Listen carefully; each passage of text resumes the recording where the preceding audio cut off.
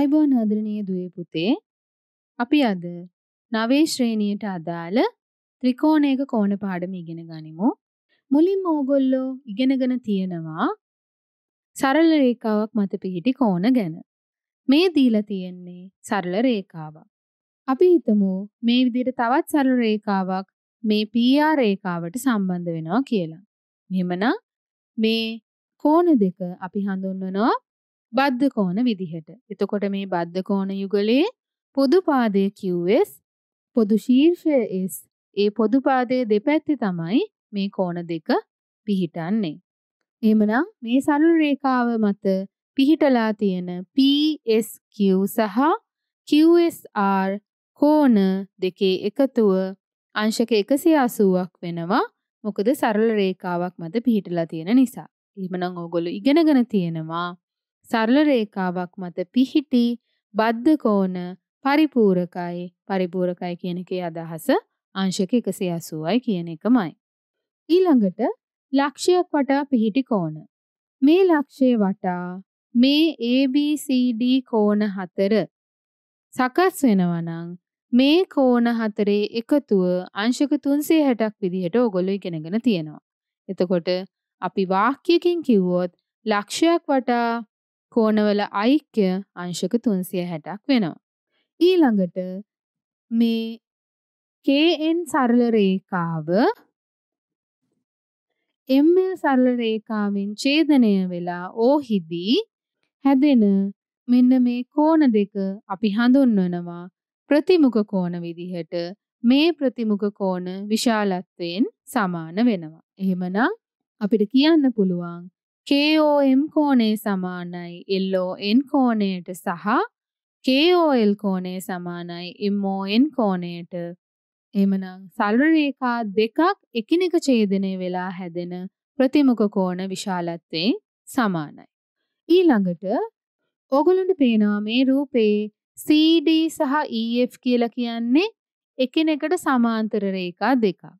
මේ සමාන්තර රේඛා දෙක AB තීර්යක් රේඛාවෙන් ඡේදනය වෙලා කෝණ 8ක් හැදිලා තියෙනවා. එතකොට මෙහෙම හැදෙන කෝණ වර්ග තුනක් තියෙනවා. එකක් තමයි අනුරූප කෝණ, ඊළඟට ඒකාන්තර කෝණ, ඊළඟට මිත්‍ර කෝණ. අපි අනුරූප කෝණ මතක තියාගන්නේ F අකුරෙන්. මේ F අකුරේ කෝණ දෙකක් හැදිලා තියෙන බව ඕගලන්ට පේනවා. ඒ කෝණ දෙක F අකුර මොන පැත්තට හැරුණත් හැදිලා තියෙන්නේ. එතකොට මේ අවශ්‍යතාවයේ සහිත මේ රූපේ අනුරූප කෝණ එකිනෙකට සමානයි. එහෙමනම් A සමානයි E, B සමානයි F, D සමානයි H සහ C සමානයි G වෙනවා. ඊළඟට ඒකාන්තර කෝණ අපි මතක තියාගන්නේ Z අකුරෙන්. එතනත් ඕගලන්ට පේනවා කෝණ දෙකක් හැදිලා තියෙනවා. එහෙමනම් ඒකාන්තර කෝණත් එකිනෙකට සමාන වෙනවා. ඒ අනුව C සමානයි E සහ B සමානයි H වෙනවා. අවසාන වශයෙන් මිත්‍ර කෝණ, ඒ කියන්නේ C අකුර අපි මතක තියාගන්නේ මිත්‍ර කෝණ යුගලයේ එකතුව අංශක 180ක් වෙනවා. එහෙමනම් C එකතු කිරීම H සමානයි අංශක 180 සහ B එකතු කිරීම E සමානයි අංශක 180 විදිහට අපිට ලියන්න පුළුවන්. ඊළඟට ත්‍රිකෝණයක බාහිර කෝණ සහ අභ්‍යන්තර කෝණ ගැන අපි කතා කරමු. ත්‍රිකෝණේ අභ්‍යන්තර කෝණ විදිහට හඳුන්වන්නේ මේ ත්‍රිකෝණේ ඇතුළතින් හැදෙන කෝණ තුන. එතකොට මේ කෝණ තුනේ එකතුව අංශක 180ක් බව ඕගොල්ලෝ ඉගෙනගෙන තියෙනවා. එතකොට මේ ත්‍රිකෝණේ නම් අපි කෝණ තුන ABC විදිහට නම් කරොත් A එකතු කිරීම B එකතු කිරීම C සමානයි අංශක 180ක් වෙනවා. ඒ වගේම බාහිර කෝණ අපි සකස් කරන්නේ මේ ත්‍රිකෝණේ පාද දක්ෂිනාවර්ත දිශාවට හෝ වාමාවර්ත දිශාවට. ඒ කියන්නේ ඔර්ලෝසුවේ කටු කැරකෙන පැත්ත හෝ ඔර්ලෝසුවේ කටු කැරකෙන පැත්තට විරුද්ධ පැත්ත. මෙතනදී මම පාද සකස් කරගෙන තියෙන්නේ ඔර්ලෝසුවේ කටු කැරකෙන පැත්තට විරුද්ධ පැත්තට. එහෙමනම් මේ හැදෙන බාහිර කෝණ වල එකතුව අංශක 360ක් බව ඕගොල්ලෝ ඉගෙනගෙන තියෙනවා. ඒ කියන්නේ DEF විදිහට බාහිර කෝණ තුන නම් කරොත් D එකතු කිරීම E එකතු කිරීම FE එකතුව අංශක 360යි. මේ සම්බන්ධතා දෙක ඕනම ත්‍රිකෝණයකට වළංගුයි. ඊළඟට චතුරශ්‍රයක බාහිර කෝණ සහ අභ්‍යන්තර කෝණ ගැන අපි කතා කරමු. අභ්‍යන්තර කෝණ කියලා කියන්නේ මේ ඇතුළතින් සෑදෙන කෝණ එකතු කරාම අංශක 360ක් බව ඔයගොල්ලෝ ඉගෙනගෙන තියෙනවා. ඒ කියන්නේ අපි ABCD විදිහට නම් කරොත් කෝණ හතර A එකතු කිරීම B එකතු කිරීම C එකතු කිරීම D කියන කෝණ හතරේ එකතුව අංශක 360ක් විදිහට අපිට ගන්න පුළුවන්. මෙතනදිත් බාහිර කෝණ කලින් වගේම සකස් කරගන්න එක දිශාවක් ඕගොල්ලෝ තීරණය කරලා මම සකස් කරගෙන තියෙන්නේ දක්ෂිණාවර්තව කෝණ හතර. එහෙමනම් මේ බාහිර කෝණ හතරේ එකතුව අංශක 360ක් වෙන බව ඔයගොල්ලෝ දන්නවා. අපි කෝණ හතර EFGH විදිහට නම් කරොත් E එකතු කිරීම F එකතු කිරීම G එකතු කිරීම H සමානයි අංශක 360යි. හොඳයි. මේ සියල්ලම ඔයගොල්ලෝ මේ වෙනකන් ඉගෙනගෙන තියෙන දේවල්. දැන් අපි බලමු කොහොමද ත්‍රිකෝණයක අභ්‍යන්තර කෝණ තුනේ එකතුව අංශක 180ක් බව තහවුරු කරගන්නේ කියලා. මෙතන ABC විදිහට කෝණ තුනක් පිහිටලා තියෙන බව ඔයගොල්ලන්ට පේනවා. දැන් ක්‍රියාකාරකමක් විදිහට ගත්තොත් ඕගොල්ලන්ට මේ ABC කෝණ තුන ප්‍රවේශමෙන් මේ ත්‍රිකෝණයෙන් වෙන් කරගෙන මේ විදිහට ලක්ෂයක් ලකුණු කරලා ඒ කෝණය කපාගෙන කෝණය ලක්ෂය පැත්තට හිටින විදිහට අලව ගන්නවා. ඊළඟට මේ C කෝණය මේ A කෝණේ ඉවර වුණු තැනින් අලව ගන්නවා.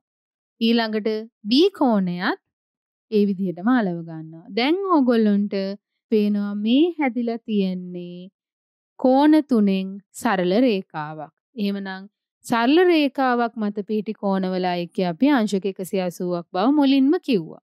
එහෙමනම් අපිට මේ ත්‍රිකෝණයක අභ්‍යන්තර කෝණවල තියෙන සම්බන්ධය ප්‍රමේයයක් විදිහට කියන්න පුළුවන්. ත්‍රිකෝණයක අභ්‍යන්තර කෝණවල ඓක්‍ය අංශක 180ක් කියලා. කලින් ඕගොල්ලෝ ඉගෙන ගත්තේ ප්‍රකාශනයක් විතරයි. දැන් මෙතන ඔප්පු කරපු නිසා ප්‍රමේයයක් විදිහට ඉදිරිපත් වෙලා තියෙනවා. එහෙමනම් පාඩමේ අලුතින් ඉගෙන ගන්න කෝණ වර්ගය තමයි අභ්‍යන්තර සම්මුඛ කෝණ. අභ්‍යන්තර සම්මුඛ කෝණ කියන එකේ අදහස මෙන්න මේකයි. මේ ත්‍රිකෝණේ බාහිර කෝණයක් තියෙනවා නම් මේ බාහිර කෝණයට ඇතුළතින් තියෙන කෝණය හැර අනික් කෝණ දෙක අපි හඳුන්වනවා අභ්‍යන්තර සම්මුඛ කෝණ විදිහට. එහෙමනම් මේ F කෝණයට අභ්‍යන්තර සම්මුඛ කෝණ දෙක වෙන්නේ Fට ඇතුළතින් තියෙන කෝණය හැර අනික් කෝණ දෙක. අපි තව අවස්ථාවක් බලමු. මේ බාහිර කෝණයට අභ්‍යන්තර සම්මුඛ කෝණ යුගලය වෙන්නේ මේ Dට ඇතුළතින් තියෙන කෝණය හැර අනික් කෝණ දෙක. ඊළඟට ඊළඟ පාදයේ බාහිර කෝණය මේ කෝණය නම් ඇතුළතින් තියෙන කෝණය හැර අනික් කෝණ දෙක අපි අභ්‍යන්තර සම්මුඛ කෝණ විදිහට හඳුන්වනවා. එහෙමනම් අපි බලමු අභ්‍යන්තර සම්මුඛ කෝණ සහ මේ ත්‍රිකෝණයේ බාහිර කෝණය අතර මොකක් හරි සම්බන්ධයක් තියෙනවද කියලා. මේ ත්‍රිකෝණයේ බාහිර කෝණය තමයි මේ පිහිටලා තියෙන්නේ. මේ බාහිර කෝණයට සම්බන්ධ අභ්‍යන්තර සම්මුඛ කෝණ දෙක වෙන්නේ ඊට ඇතුළතින් තියෙන කෝණය නෙවෙයි අනිත් කෝණ දෙක. දැන් ඕගොල්ලෝ පරිස්සමින් මේ A කෝණය කපලා වෙන් කරගෙන බාහිර කෝණේ එක් පාදයක් මත පිහිටනසේ අලව ගත්තොත් සහ ඉතිරි කෝණය කපලා වෙන් කරගෙන මේ කෝණේ ඉවර වෙච්ච තැනින් අලව ගත්තොත් මේ අභ්‍යන්තර සම්මුඛ කෝණ දෙක බාහිර කෝණයට සමාන වෙන විදිහට කෝණ දෙක ඇලවෙනවා. එහෙමනම් ප්‍රමේයයක් විදිහට අපිට ප්‍රකාශ කරන්න පුළුවන් මේ විදිහට ත්‍රිකෝණයක පාදයක් දික් කිරීමෙන් සෑදෙන බාහිර කෝණය එහි මොකද අපි ඒ බාහිර කෝණයට අදාළවයි අභ්‍යන්තර සම්මුඛ කෝණය ගන්නෙ. එහි අභ්‍යන්තර සම්මුඛ කෝණ දෙකේ එකතුවට සමාන වේ. එහෙමනම් මේ පාඩමේ ප්‍රමේයන් දෙක තමයි ත්‍රිකෝණයක අභ්‍යන්තර කෝණවල ඓක්‍ය අංශක 180ක් සහ ත්‍රිකෝණයක පාදයක් දික් කිරීමෙන් සෑදෙන බාහිර කෝණය එහි අභ්‍යන්තර සම්මුඛ කෝණ දෙකේ එකතුවට සමාන වේ කියන දෙක. එතකොට මේ දෙකට අමතරව අර කලින් කියපු ඕනම එකක් ඕගොල්ලන්ට මේ පාඩම යටතේ තියෙන ගණන් වලට ලැබෙන්න පුළුවන්.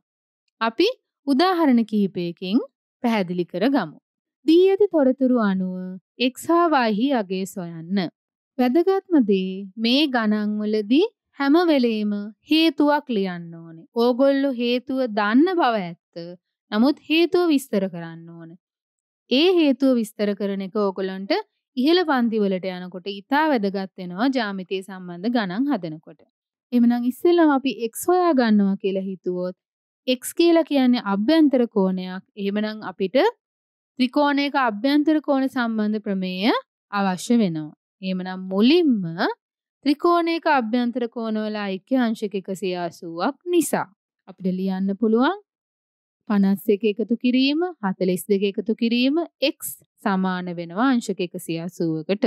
දැන් 51 සහ 42 එකතු කරාම පිළිතුර ලැබෙනවා 2 1 3යි 5යි 4යි 9යි. එhmenan ඊළඟ පියවරේ 93 එකතු කිරීම x සමානයි අංශක 180යි. දැන් අපිට දෙපැත්තෙන්ම 93 ඉවත් කරගන්න පුළුවන්. එතකොට මේ 93ට මේ 93 සුළු වෙනවා. බිංදුවෙන් 3ක් 7යි 17න් 9ක් 8යි. අවසානයේ පිළිතුර ලැබෙනවා x සමානයි අංශක 87 විදිහට. දැන් y කෝණය හොයන්න පුළුවන් ක්‍රම දෙකක් තියෙනවා. එකක් තමයි මේ තියන්නේ සරල රේඛාවක් මත පිහිටි බද්ධ කෝණ.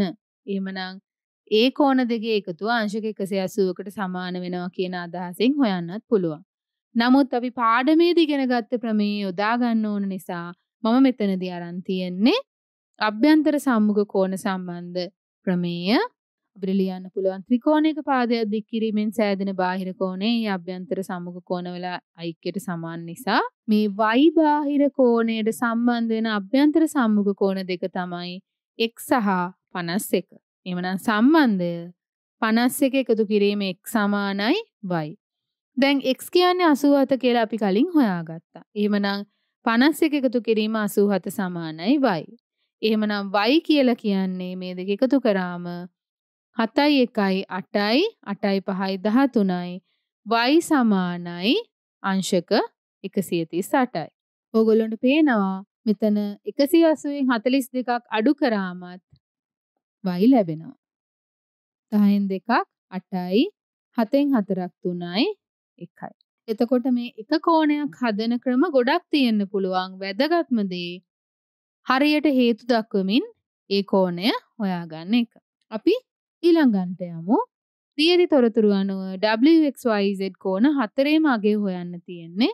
මුලින්ම අපි මේ x හොයා ගන්නවා කියලා හිතුවොත් ත්‍රිකෝණයක අභ්‍යන්තර කෝණවල ඓක්‍ය අංශක 180ක් නිසා කියන හේතුව ලියන්න ඕනි. 59 එකතු කිරීම 72 එකතු කිරීම x සමානයි අංශක 180යි විදිහට ලැබෙනවා. දැන් මේ 59 සහ 72 එකතු කරාම 9යි 2යි 11න් එක දැම්ම ඉතුරු 1යි 7යි 5යි 12යි 1යි 13යි. මෙමනම් 131 එකතු කිරීම x සමානයි අංශක 180යි. දෙපැත්තෙන්ම 131 අයින් වෙනවා. එතකොට මේ පැත්තේ x ඉතුරු වෙනවා. මේ පැත්තෙන් 10න් එකක් 9යි 7න් 3ක් 4යි අංශක 49 විදිහට පිළිතුර ලැබෙනවා. දැන් x කියාගේ අපි දන්නවා. ඕගොල්ලෝ කැමති නම් මේ බාහිර කෝණ තුනේම අගය දැන් ඉගෙන ගත්ත ප්‍රමේයෙන් හදන්නත් පුළුවන්. එහෙම නැත්නම් ඕගොල්ලෝ සාමාන්‍යයෙන් දන්න සරල රේඛාවක් මත පිහිටි බද්ධ කෝණවල ඓක්‍ය අංශක 180ක් විදිහට මේ එක් කෝණයේ අගය හොයන්නත් පුළුවන්. එමනම් හේතුව අපි ලියමු සරල රේඛාවක් මත පිහිටි බද්ධ කෝණ පරිපූරක නිසා මුලින්ම z එකතු කිරීම 59 සමානයි අංශක 180යි. අපිට 180න් 59ක් අඩු කරාම පිළිතුර ලැබෙනවා 10න් 9ක් 1යි 7න් 5ක් 2යි 1යි. z සමානයි අංශක 121යි. ඊළඟට w එකතු කිරීම 72 සමානයි 180යි. මෙතනත් 180න් 72ක් අඩු කරන්න පුළුවන්. එතකොට 10න් 2ක් 8යි බිංදුවයි 1යි. w සමානයි අංශක 108යි.